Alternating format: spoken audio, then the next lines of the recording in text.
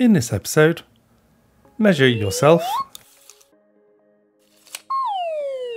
something random, or even a fixed object.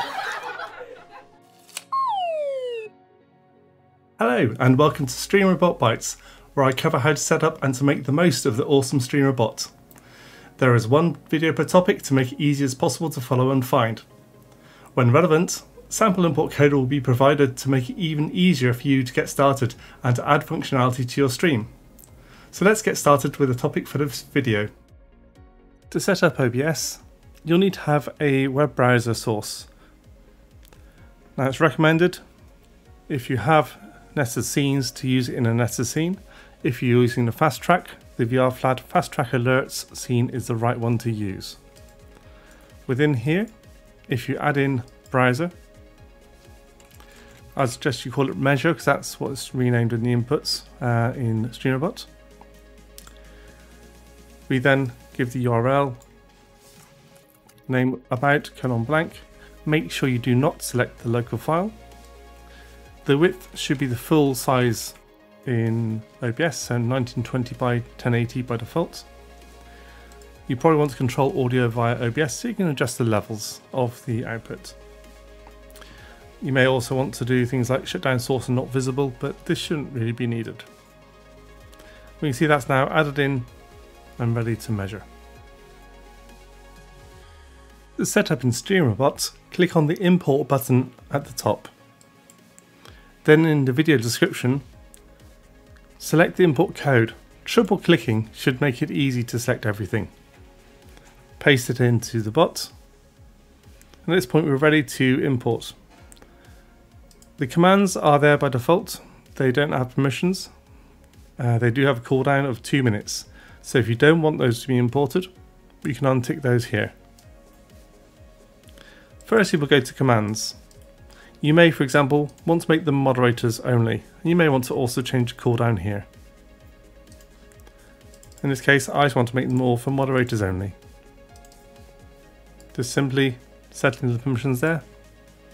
If you want to set up channel point rewards, you can do it in the same way as usual. So you can go to your platforms, Twitch, channel point rewards, add one in there, give it the name, and select the relevant action. There's no input required, you just need to put the text in place. Now configuring the actions.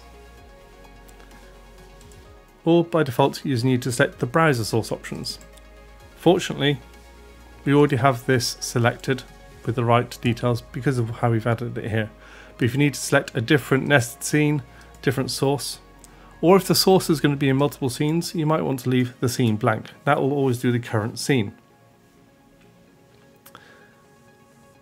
I'm going to leave those as they are for now. So the measure, there's by default, we'll pick an eggplant for you, and that's what's set up here. If you want to do a particular object, we can put that in as an additional part at the end of the URL.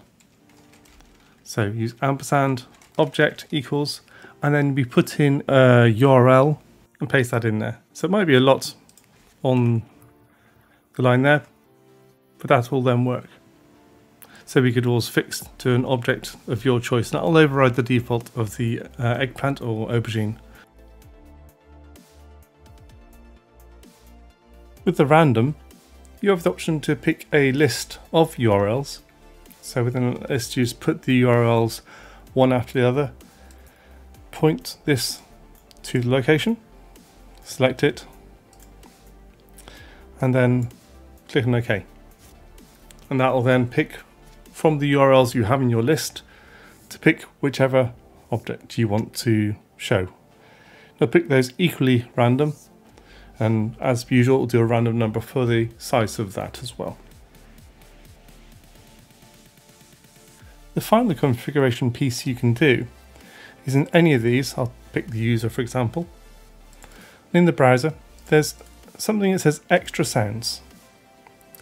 Now, if you don't want the additional sounds, so if it's a small clip or a large clip, you'll get a different sound as you saw in the teaser part at the start of the video.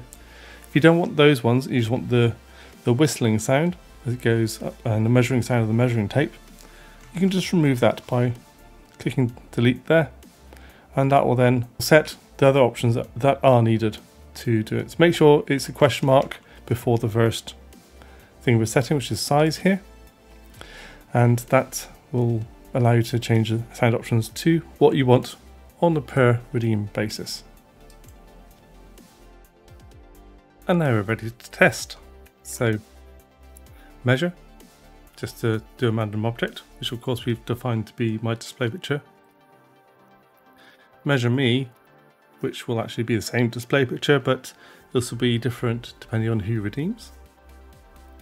And then measure random. And this time is a carrot. Please like and subscribe to be notified of more videos like this. If there's a topic you'd like covered, please do let me know in the comments or on Discord. Check out my Twitch stream to see the bot in action and for other examples. The links to my Twitch, social media and to StreamerBot can be found at vrflad.com. Additional links to others that provide StreamerBot content can be also found in the description. Finally, thank you Nate for making a great bot, and please consider supporting his Patreon, which is linked from streamer.bot.